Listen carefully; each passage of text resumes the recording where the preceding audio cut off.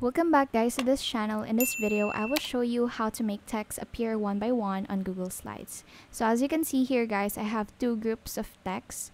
So I will just select the text that I want to animate. Go to the toolbar, click this three dot button and go to animate.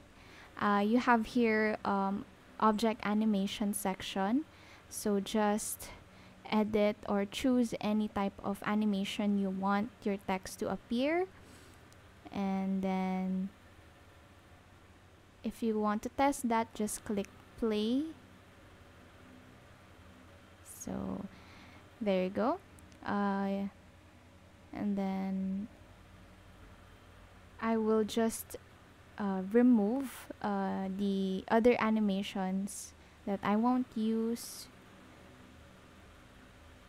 and then I'll click the other text, the next text I want to appear next. So I'll just edit here or choose the animation I want to use for it.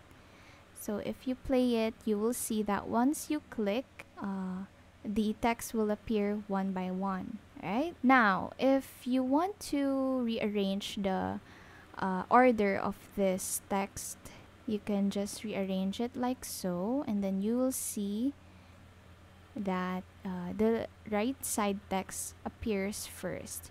So that's it. That's how you make text appear one by one.